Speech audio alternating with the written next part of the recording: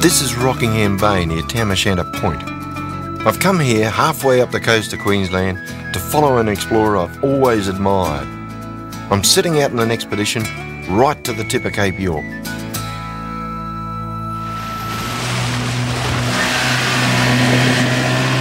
When I was a kid at school learning about this, I never dreamed that one day I'd actually come here. Our schoolhouse was named after the expedition leader. His name was Edmund Kennedy, and he was just 29 years old when he left the Tam O'Shanter here in May 1848. All up, there were 13 in the party, including Jackie, an incredibly resourceful Aboriginal tracker from the Hunter Valley down in New South Wales. There was also a botanist called William Carron. A lot of what I've found out about the expedition comes from the journal that he kept along the way. How Kennedy became a national hero and why 10 blokes died is what I want to find out by following their route. This expedition became one of the biggest disasters in Australian exploration history. But why?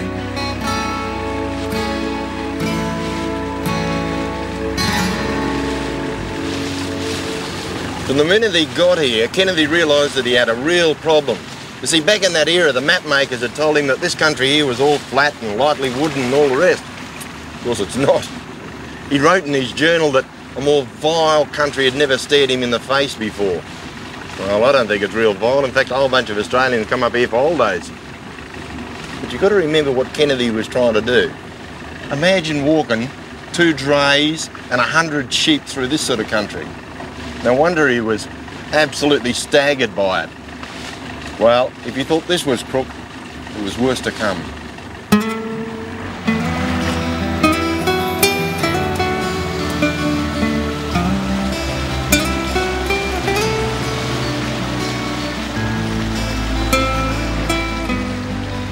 This is roundabout where I reckon he landed, and it was from here that all his problems started.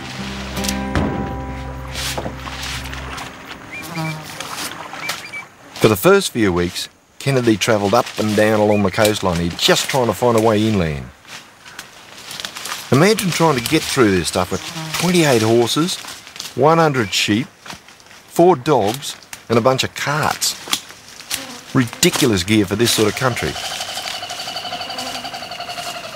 In this part of the world, coastal rainforest and mangrove often forms a barrier to anyone trying to get through.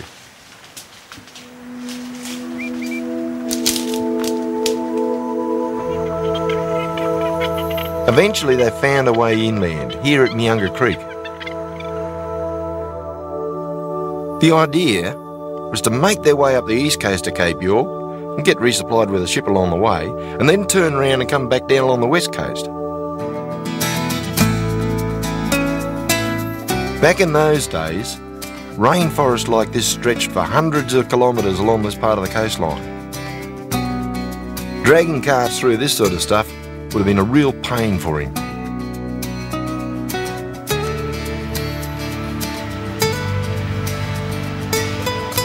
Nowadays, of course, much of it has been cleared to make way for pastoral land, which was one of the main reasons why the authorities were so keen on the Kennedy expedition. They wanted to know just how viable the area was from an agricultural point of view.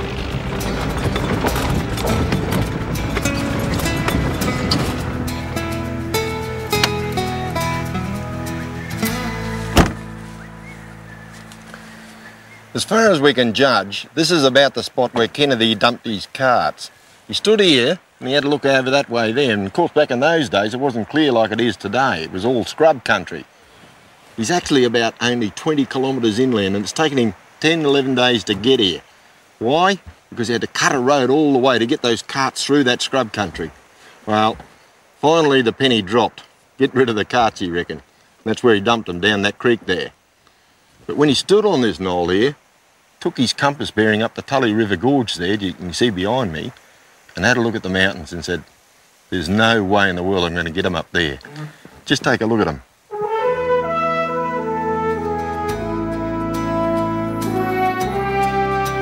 Even today, this country is extremely difficult to get through. But Kennedy and his men refused to be beaten by it. This is how Karen described it in his journal at the time. During these 3 days, we travelled over an irregular mountainous country, intersected by numerous creeks running in every direction, but all of them with belts of scrub on each side. We sometimes crossed the same creeks 2 or 3 times a day, owing to the tortuous directions they took. And our clothes were kept wet all day. Some of the rivers too had very steep banks, which presented other obstacles to the progress of our horses. Between the creeks, small patches of open forest land intervened, with large blocks of rock scattered over them. Most of the creeks had a rocky bottom and were running to the eastward.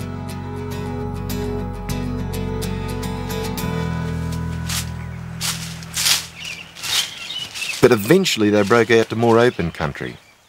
They were coming into contact with the local Aboriginals all the time. Mostly there were no problems, but on at least one occasion, the expedition opened fire on a hostile group, and at least one Aboriginal was killed. Now, it's possible that this news spread rapidly ahead of them, and may well have had a bearing on what happened to Kennedy later on. As the expedition moved through this country, the Aboriginal people who lived here were obviously keeping a pretty close eye on them. On this rock wall behind me, you can see this rock art, and it's a horse. Here we've got the neck, a pair of ears going up here, the head, and even a pair of reins racing off into the air there. So somewhere along the line, they've seen horses moving through this country. Now, whether this horse was one of Kennedy's, I don't know. But obviously impressed the local Aboriginal people. I don't know, somehow the idea that this horse was one of Kennedy's, it's got some appeal to me. Perhaps it is. Now, it's been suggested that some of the men were on pretty intimate terms with the local women, without Kennedy knowing about it, which is not a real good way to go travelling around the countryside.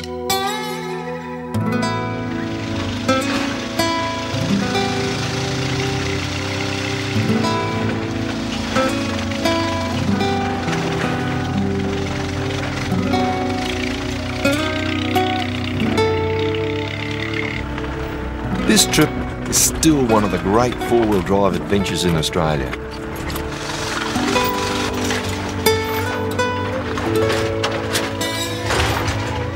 The track I'm on now is roughly about halfway up Cape York Peninsula. By the time Kennedy reached here, the whole expedition were reduced to eating their horses just to stay alive. With almost no food, the men and the animals were getting sicker by the day from malnutrition and diarrhoea and, of course, malaria.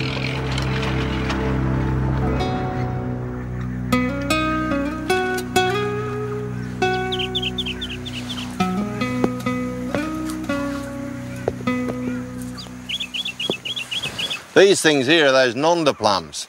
Only grow in Cape York, these things, and they fall to the ground when they're ripe like this. These little fruit have a real role to play in the Kennedy expedition. If it wasn't for them, we wouldn't be telling this story here today. I'll tell you down the track about that.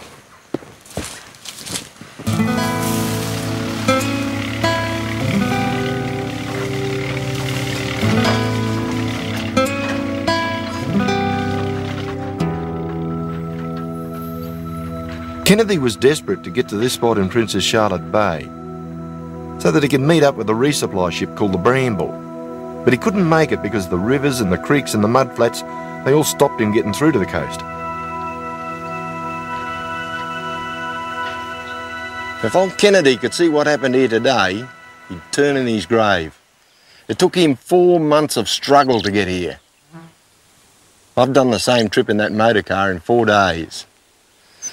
Well, he had no bramble, no resupply, and nowhere to go except north. And that's what he did. Up that way. Weymouth Bay was to be a turning point for the whole expedition.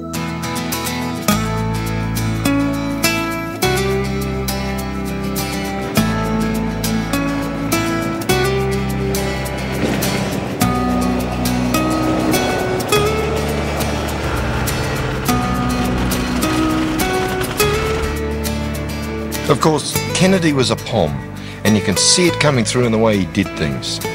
For instance, he insisted that every Sunday should be treated as a day of rest, with prayers, even though they were so far behind in their schedule.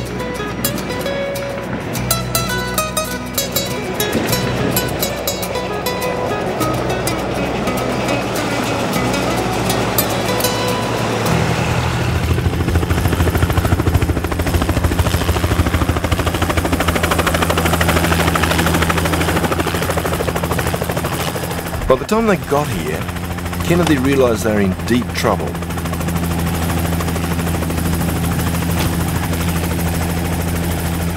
They killed all their sheep, the men were on their last legs, and they only had 9 horses left.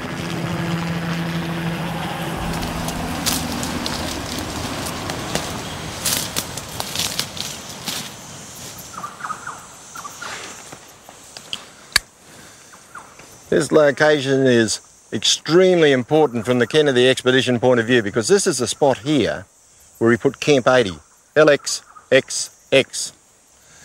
That's how he used to write his camp numbers on the tree in Roman numerals. It's a very remote part of Australia. There's no roads around here, and to get here you either hoof it on foot for miles and miles or get a helicopter like that. I know this is the right spot because firstly they give us a latitude, and secondly they tell us something about the creek line. Come and have a look at this.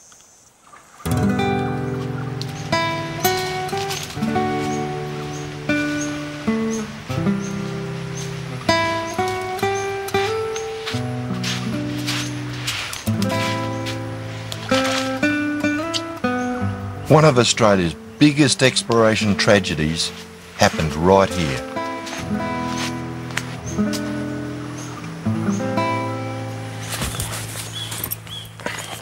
This little sandy bar here is exactly the way Karen describes it. He reckons it separates the brackish water from the fresh, and that's what happens. But it's got more significance than just that, because it's here that Kennedy and the 4 others crossed this creek and headed north. And they left behind 8 blokes under Karen. 6 of them ended up dying. We lost 6 Australian explorers right here.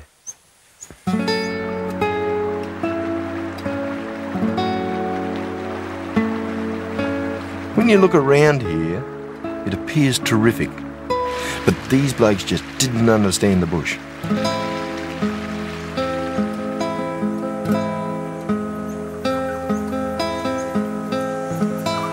Give you some idea of just how crook things were for these blokes in this camp here of Karen's. One morning Karen came down to this creek here and he found one of his blokes sitting on the bank, feet in the water, dead. He'd obviously staggered down during the night and sat down and just died. Meanwhile, Kennedy and the Aboriginal tracker Jackie Jackie, along with 3 others, took off for Cape York. The plan they had was to get the resupply ship to pick up Karen and his mob on the way back.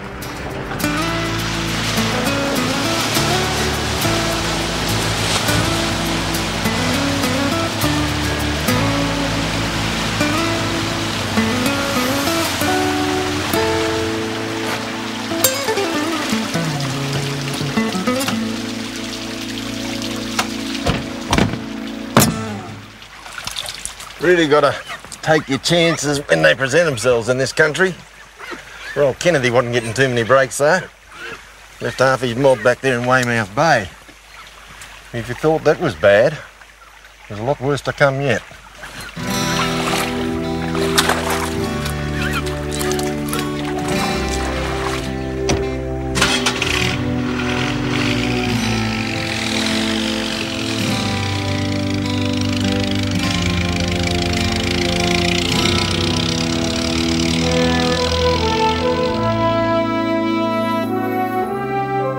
This spot I'm heading for now means a lot to me.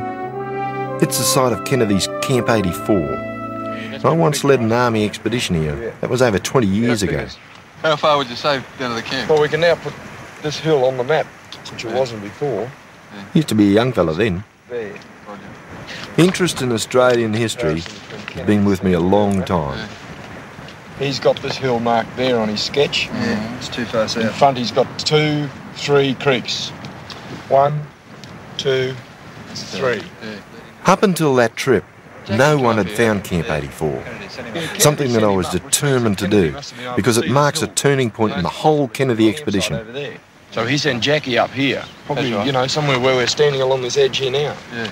to look By at. the time they got here, only Kennedy and Jackie were fit enough to keep going.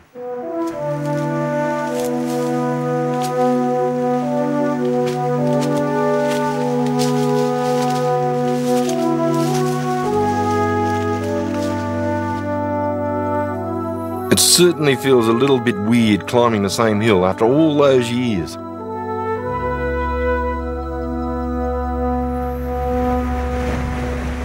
Way out there we got Shelburne Bay. Now, I'm about 8 miles inland here on top of a great flat hill. About 600 foot up, and it's pretty blowy today, I can tell you. On the maps these days, this hill doesn't have a name. I reckon it should be called Jackie's Pudding Pan Hill, because he climbed up here. Kennedy said, get up that hill there, have a look around the countryside, and that way we'll know where to send a rescue boat back to pick up the fellas at Camp 84. Camp 84 was about 1 mile back that way. And what happened there was that the 3 other men that were with Kennedy, Costigan, Dunn and Luff, were left behind, because Costigan had an accident with a rifle and shot himself through here. So they left them there.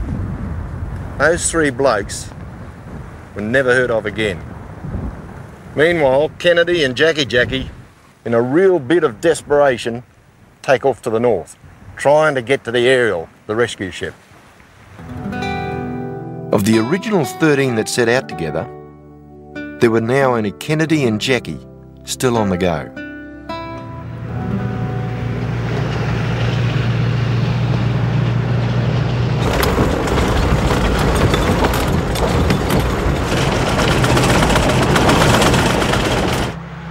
The 2 men were now almost totally dependent on each other. At one stage, Jackie fell into a bog, and Kennedy helped him out, and later on, Kennedy was crooked, and so Jackie carried him for over 2 miles.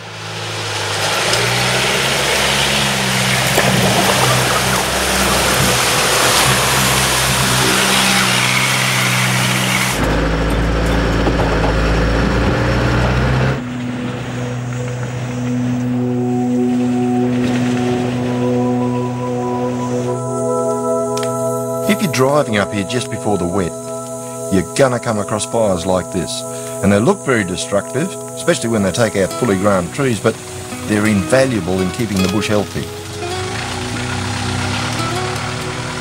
This tree here could do someone a real damage, especially at night time.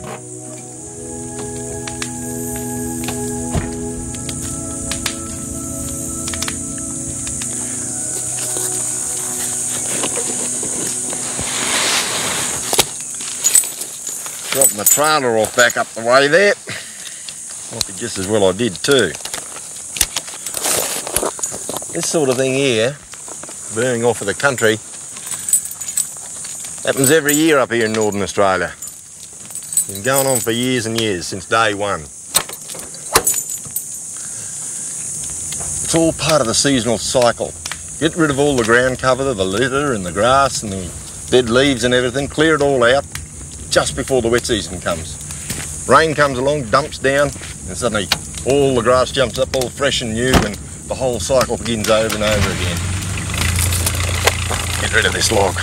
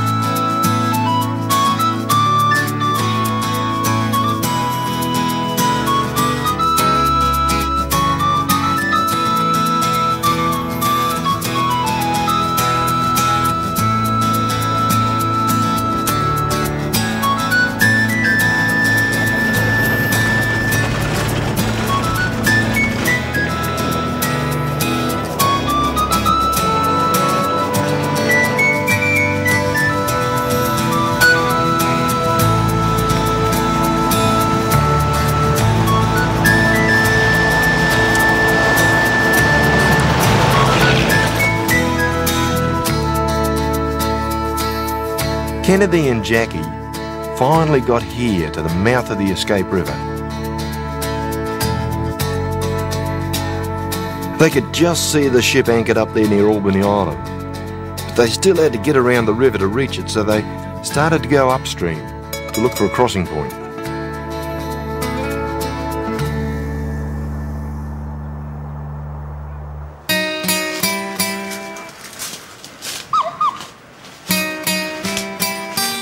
Kennedy and Jackie had gone about half a mile when they came into contact with one of the fiercest local tribes who tracked them for the next day and a half.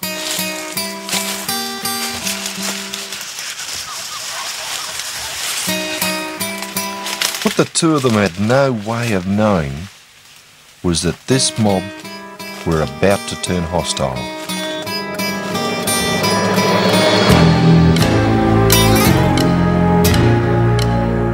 Jackie only survived by firing his gun at the attackers.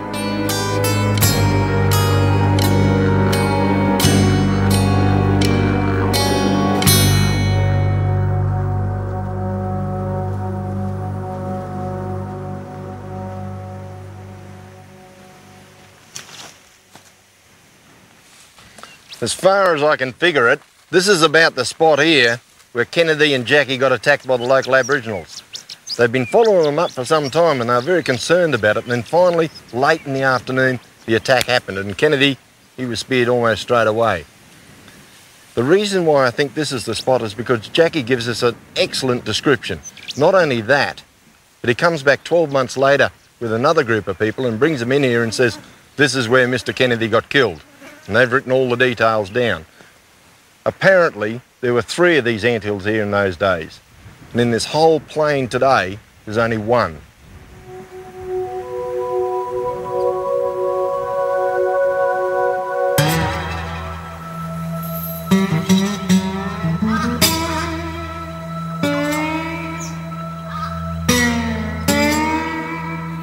For the next 10 days, Jackie struggled to get to the aerial. He often had to wade up to his neck in crocodile-infested water to try and avoid getting caught. I tell you what, there's no way you'd get me in that water around here, except in me tinny.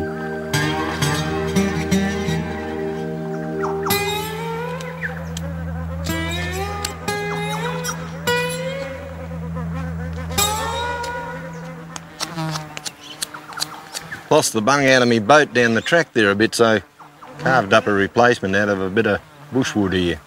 See if it works in a minute. I guess you really got to ask yourself the question, what did Jackie live off for those 10 days when he's trying to get through to Cape York?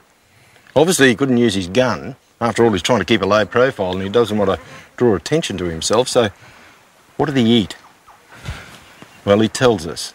You remember way back down the Cape there, I showed you that nonda plum.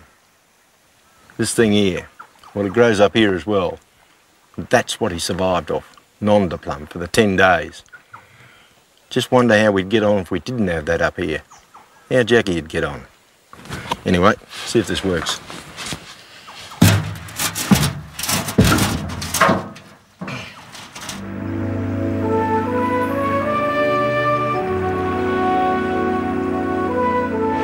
Left on his own, Jackie must have been absolutely terrified.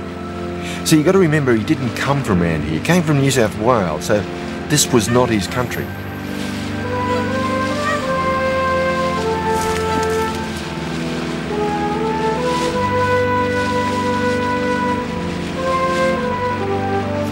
Jackie kept on going until finally in December 1848 he staggered out at the rendezvous point and he made contact with the aerial. He was the only man from the expedition to actually make it to the top. Of the original party of 13, only 3 survived. Jackie, the botanist William Carron, and a bloke called Goddard. And what of Jackie? He was hailed as a national hero, and rightly so. He'd done all he could to help them survive and defended Kennedy to the very end. To my mind, he's one of the great figures in exploration in Australia.